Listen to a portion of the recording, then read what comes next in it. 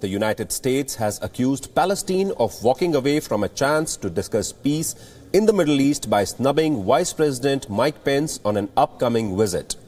Pence's Deputy Chief of Staff, Jared Agan, said, and I quote, "It's unfortunate that the Palestinian Authority is walking away again from an opportunity to discuss the future of the region."